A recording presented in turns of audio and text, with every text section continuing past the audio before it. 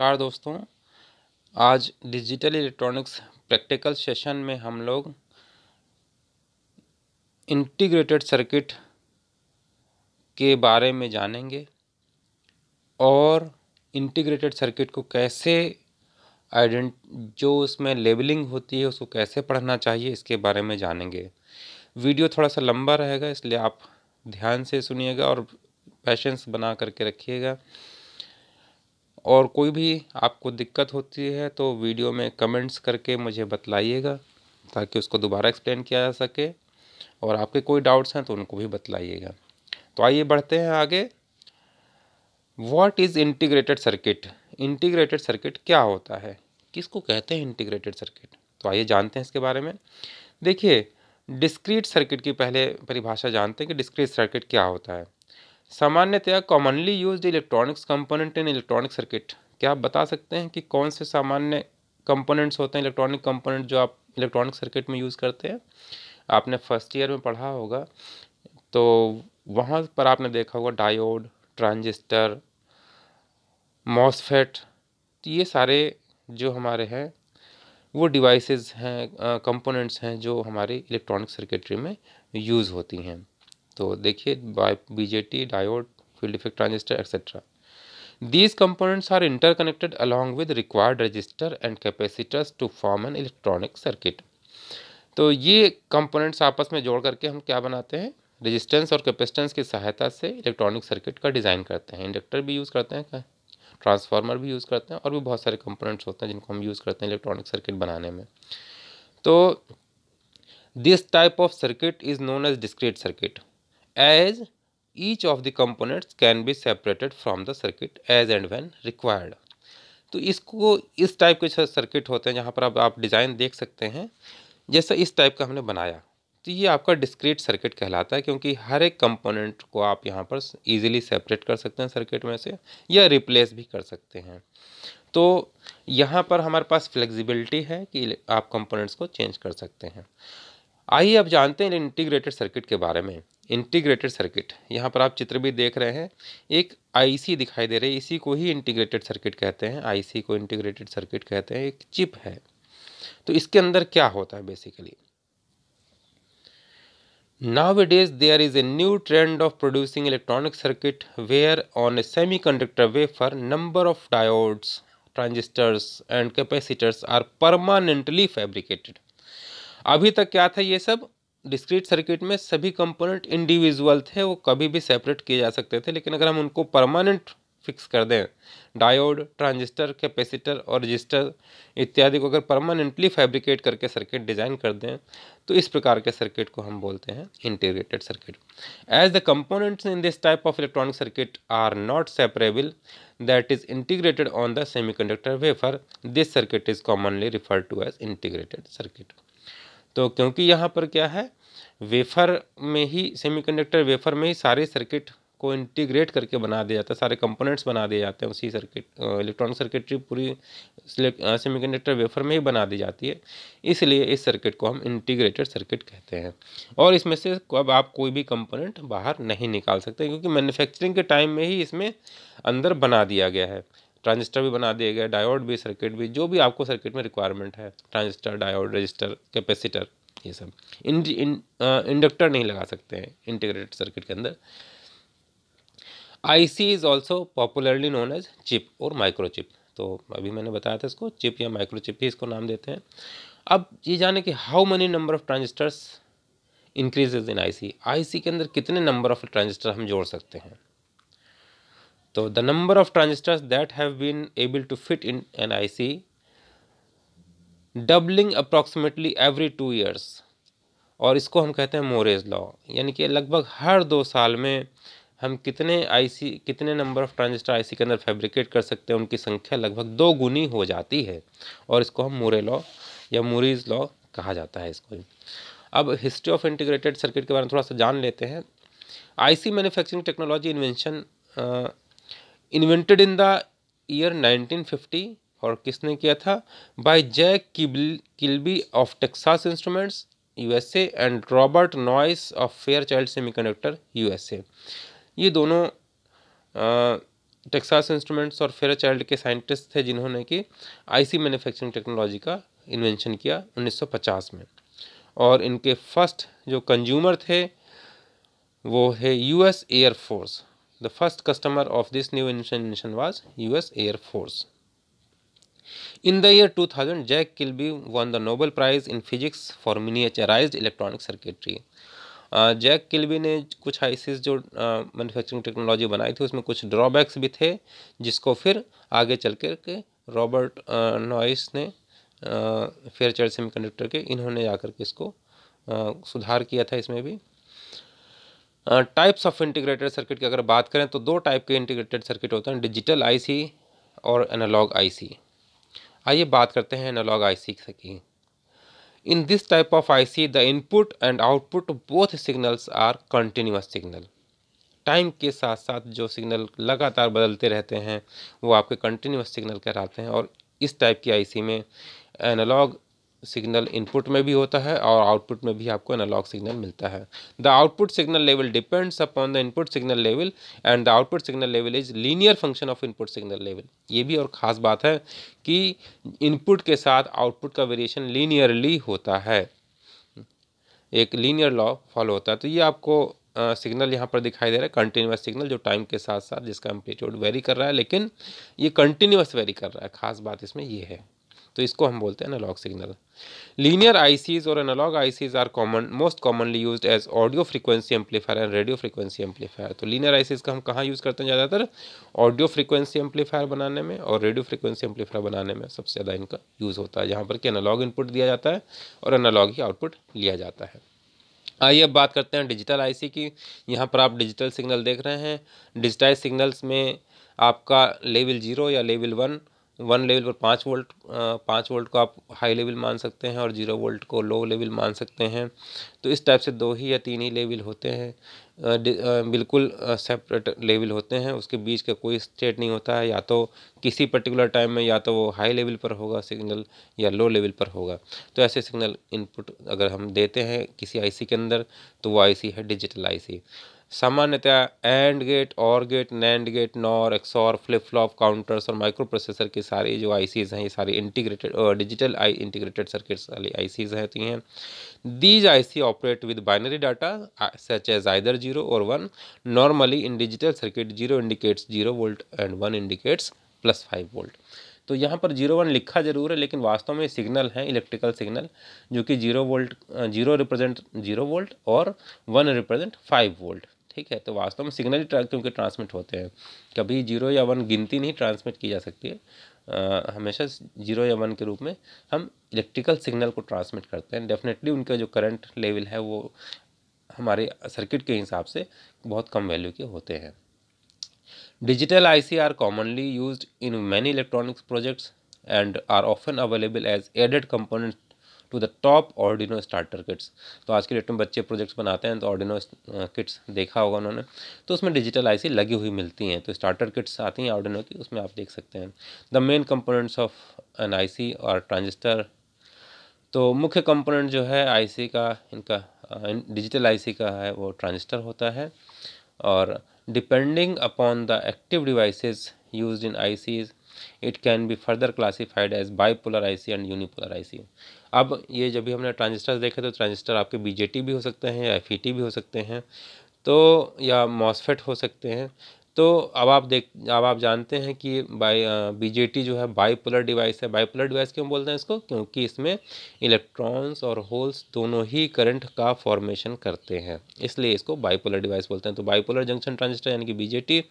और unipolar IC किसको बोलेंगे? जो आईसी आपके यूनिपोलर डिवाइसेस से बनी होती है। और यूनिपोलर डिवाइसेस कौन कौन सी होते हैं? जैसे फील्ड इफेक्ट ट्रांजिस्टर, यानी कि आपके पास फील्ड इफेक्ट ट्रांजिस्टर जेएफईटी आपने पढ़ा होगा, मॉसफेट पढ़ा होगा, अब आज की डेट में सीमॉस पढ़ रखा होगा आपने। तो ये सारी आपकी यूनिपोलर डिवाइसेस है। यूनिपोलर डिवाइस क्यों बोलते हैं इनको? क्योंकि इन डिवाइसेस में जो करंट का फॉर्मेशन करते हैं वो सिंगल कैरियर होता है, या तो होल्स होगा या इलेक्ट्रॉन्स होगा। तो मोस्ट कॉमनली यूज्ड जो है वो इलेक्ट्रॉन्स हम यूज़ करते हैं as a charge carrier unipolar devices में। तो In bipolar ICs, the main components of the BJT, and whereas in unipolar devices, unipolar ICs, the main components are field effect transistor और MOSFET. आइए अब बात करते हैं डेवलपमेंट ऑफ इंटीग्रेटेड सर्किट की. As the technology is improving day by day, the number of transistors incorporated in a single IC chip is also increasing. अभी आपने देखा था प्रत्येक 2 साल में नंबर ऑफ चिप्स कितने हम ट्रांजिस्टर में आईसी में इंटीग्रेट कर सकते हैं, उनकी संख्या लगभग 2 गुनी हो जाती है 2 साल के अंदर. ये मूरी लॉ ने बताया था. Depending upon the number of transistors incorporated in a single chip, the IC are categorised in 5 groups. अब नंबर ऑफ ट्रांजिस्टर्स के आधार पर हम आईसी को 5 ग्रुप में बांट सकते हैं. तो ये भी बहुत इंपॉर्टेंट टॉपिक है थ्योरी के पॉइंट ऑफ व्यू से भी और वाइवा के पॉइंट ऑफ व्यू से, आप इसको ध्यान दीजिए. Small scale integration. Small scale integration में नंबर ऑफ ट्रांजिस्टर्स जो सिंगल चिप में डालते हैं लगभग 100 तक के ट्रांजिस्टर होते हैं. सेकंड है मीडियम स्केल इंटीग्रेशन. इसमें 100 से 1000 तक के ट्रांजिस्टर इनकॉर्पोरेट होते हैं सिंगल चिप में. लार्ज स्केल इंटीग्रेशन में सिंगल चिप में 1000 से 20,000 तक के ट्रांजिस्टर इंटीग्रेट रहते हैं. वेरी लार्ज स्केल में 20,000 से 10 लाख तक के ट्रांजिस्टर इंटीग्रेट किए जाते हैं एक सिंगल चिप में. और अल्ट्रा लार्ज स्केल इंटीग्रेशन में where the number of transistors incorporated in a single chip is from 10 lakhs to 1 crore. तो आज की डेट में टेक्नोलॉजीज़ बहुत हाई हो गई, तो अल्ट्रा लार्ज स्केल इंटीग्रेशन भी होता है जिसमें कि 10 लाख से 1 करोड़ तक के ट्रांजिस्टर हम सिंगल चिप में इंटीग्रेट कर सकते हैं. Technology of IC manufacturing process. 2 type की टेक्नोलॉजी यूज़ की जाती है, मोनोलिथिक टेक्नोलॉजी और हाइब्रिड टेक्नोलॉजी. मोनोलिथिक टेक्नोलॉजी के अंदर all electronics components and there interconnections are manufactured together into a single chip off silicon. This technology is applied when identical ICs to be produced in large scale. तो जब हमें same type की IC बहुत बड़ी संख्या में उत्पन्न करनी होती है तो हम सिंगल चिप सिलिकॉन की यूज़ करके उसमें इलेक्ट्रॉनिक्स कंपोनेंट और उनके इंटरकनेक्शन जो है मैन्युफैक्चर किए जाते हैं. तो इसमें सिंगल चिप यूज़ की जाती है. और हाइब्रिड टेक्नोलॉजीज़ में separate components are integrated in hybrid technologies. The advantages of integrated circuit includes. अब देखिए एडवांटेजेस की बात कर लें. It is quite small in size, practically around 20,000 electronic component can be incorporated in a single square inch of IC chip. Many complex circuits are fabricated in a single chip and hence this simplifies the designing of a complex electronic circuit. Also, it improves the performance. Reliability of IC is high. These are available at low cost due to bulk production. IC consumes very teeny power, बहुत थोड़ी सी power consume करता है. Higher operating speed due to absence of parasitic capacitance effect. तो operating speed भी बहुत ज़्यादा होती है क्योंकि पैरासिटिक कैपेसिटेंस इफेक्ट नहीं होता है. ट्रांजिस्टर में आपने देखा होगा पैरासिटिक कैपेसिटेंस रहते हैं, अगर इंडिविजुअल सर्किट में यूज़ किया तो काफ़ी ज़्यादा परेशान करते हैं. तो यहाँ पर थोड़ा सा इसका लिमिटेशन कम रहता है. अब डिसएडवांटेजेस क्या हैं आईसी के. Because of its small size IC is unable to dissipate heat in required rate when current in it increased.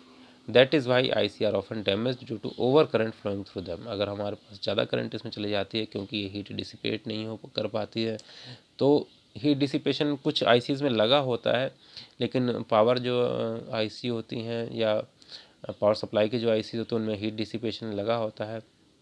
लेकिन हम नॉर्मल IC जो 74 सीरीज़ की अगर हम देखें तो उनमें कोई भी इस टाइप की नहीं लगा होता. अगर हम ज़्यादा देर तक यूज़ करते हैं और वो हीटअप हो जाता है तो फिर वो IC ख़राब भी होने के चांसेस रहते हैं. और inductor and transformer can not be integrated in the integrated IC. तो ये भी एक ड्रॉबैक है.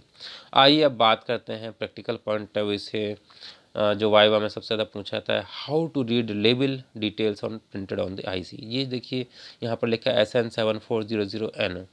तो हम इसको कैसे पढ़ें, मतलब इसका अर्थ क्या है, इसका कैसे मतलब निकाला जाए. ऊपर देखिए चित्र बना रखा है, इंटरनल स्ट्रक्चर बना रखा है एंड गेट IC का, नैंड का IC का.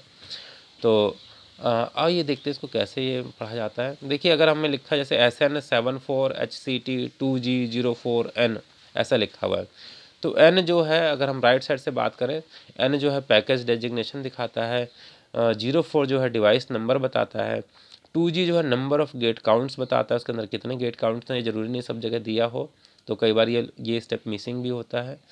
HCT टेक्नोलॉजी इंडिकेटर है, किस टाइप की टेक्नोलॉजी यूज़ की गई है इसके अंदर। 7.4 जो है स्पेसिफिकेशन या टेम्परेचर इंडिकेटर बताता है किस टेम्परेचर रेंज की आईसी है, कॉमर्शियल ग्रेड की आईसी है या मिलिट्री ग्रेड की आईसी है, उसके अकॉर्डिंग होता है। इसके हम अभी डिटेल देखेंगे। और SN जो है मैन्युफैक्चर प्रीफिक्स बताता है। तो यानी कि सबसे पहले लेफ्ट साइड से अगर शुरू करें तो पहले जो आपके नंबर वो न्यूमेरिक अल्फ़ाबेट्स लिखे होते हैं, SN या HD या NS या ऐसा कुछ लिखा हुआ है, तो वो लेटर आपके मैन्युफैक्चर प्रीफिक्स होता है। और सेकंड नंबर पे स्पेसिफिकेशन या टेम्परेचर इंडिकेटर होता है 74 या सीरीज़ कह लीजिए इसको। या HCT की अगर बात करें तो टेक्नोलॉजी इंडिकेटर है, 2G gate counts, 04 device number और एन पैकेज डेजिग्नेशन। तो आइए इनका एक छोटा सा एग्जांपल यहाँ पर लिया हुआ है मैंने। Chip is labelled as DM74LS221N। तो इसका हम कैसे इसको हम देख सकते हैं।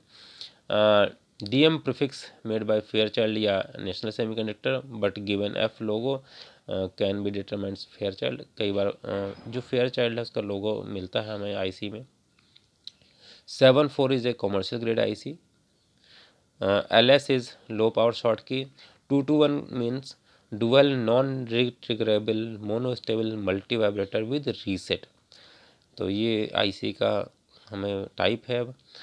N जो है वो पैकेजिंग स्टैंडर्ड बता रहा है, standard plastic DIP, dual in line packaging, plastic packaging है यहाँ पर।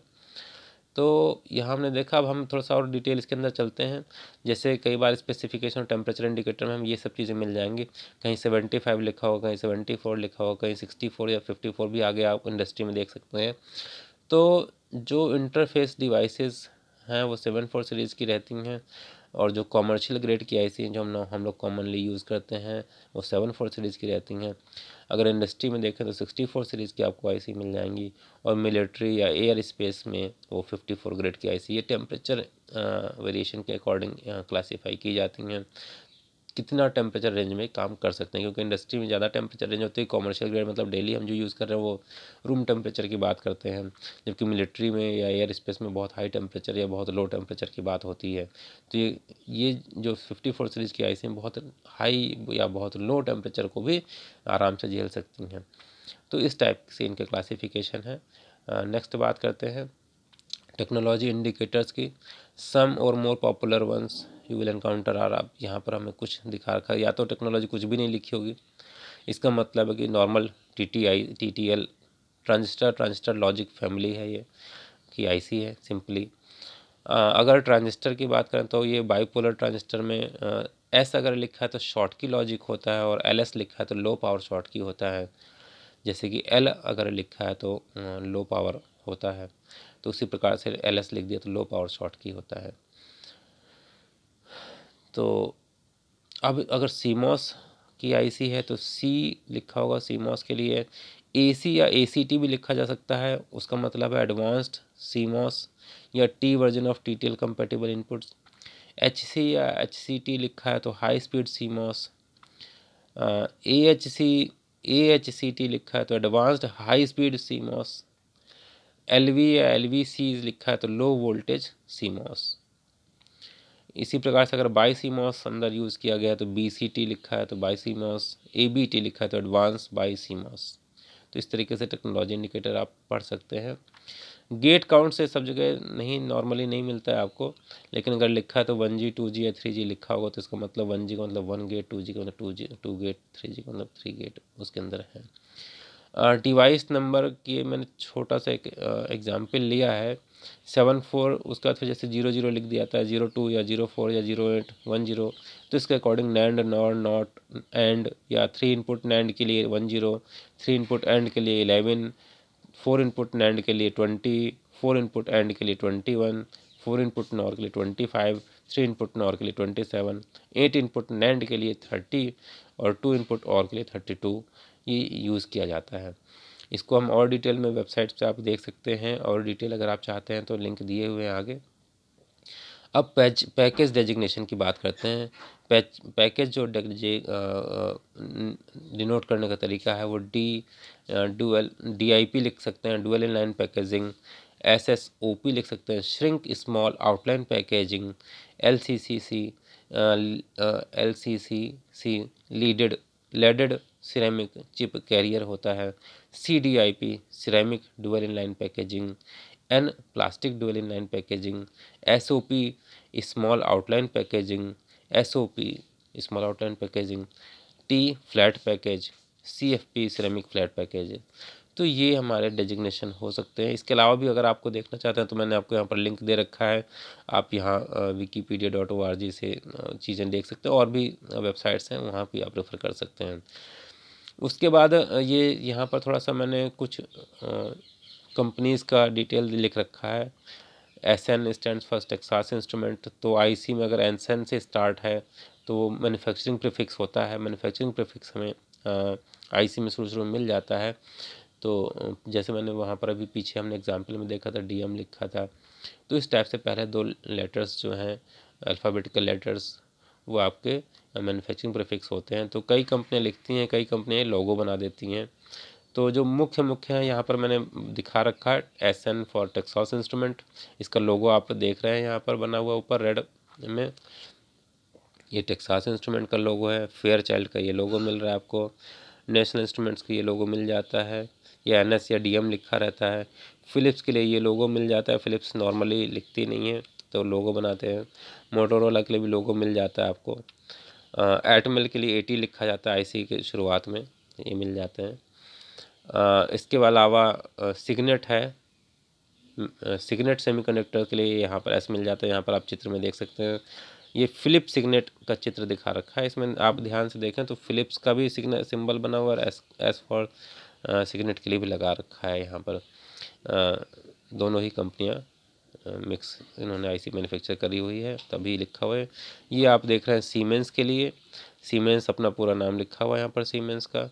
तो इस टाइप से आप विभिन्न कंपनियां देखते हैं। आगे इसी संदर्भ में आगे देखते हैं। अगर आपको ज़्यादा डिटेल्स चाहिए तो यहाँ पर मैन्युफैक्चर प्रीफिक्स के लिए यहाँ पर एक लिंक दिया हुआ है, यहाँ से आप देख सकते हैं, क्योंकि आप डेली ये सारी चीज़ें आप मतलब याद नहीं रख सकते, क्योंकि बहुत सारी कंपनियाँ हैं। ये आप एक लिस्ट देख सकते हैं यहाँ पर, ये चाइनीज़ कंपनियाँ, टॉप 10 चाइनीज़ कंपनियाँ जो कि चिप मैन्युफैक्चर करते हैं। तो आपके पास हो सकता है कि ऐसी कोई चिप मिल जाए जिसमें ऐसा कुछ हो, जिनमें इनका नाम हो। तो यहाँ से कुल मिलाकर के कहने का मतलब ये है कि ज़रूरी नहीं कि आपको कंपनी का नाम याद हो जाए। तो यहाँ पर आप देख सकते हैं 7-4 सीरीज़ की अगर आपको IC डिटेल चाहिए तो यहाँ पर wikipedia.org में अवेलेबल है, यहाँ डिटेल मिल सकती है। इसके अलावा भी अगर आप टेक्सास इंस्ट्रूमेंट की वेबसाइट पे जाए तो वहाँ भी मिल जाती है, या किसी भी कंपनी के वेबसाइट पे जिस पे जाएंगे तो उसकी पर्टिकुलर IC की डिटेल्स वहाँ मिल जाती हैं। तो इस तरीके से आप सर्च कर सकते हैं। तो आइए एक एग्जांपल फिर से दिया हुआ है, ये हमने अभी किया था पीछे भी, तो मेरे ख्याल से अब आप बता सकते हैं इसको। DM stands for national semiconductor, 7-4 is commercial grade IC, LS low power short की, 221 जो हमारी अभी हमने देखा था dual non रिट्रेगेबल monostable multi vibrator, और N stands for plastic dual inline packaging. तो इस तरीके से हम यूज़ कर सकते हैं। आपको कोई इसमें दिक्कत आती है तो आप ज़रूर कमेंट करें, और कमेंट करके मुझे बतलाएं। और अगर आपको पसंद आए तो चैनल को शेयर करें, लाइक करें और सब्सक्राइब करें। Thank you.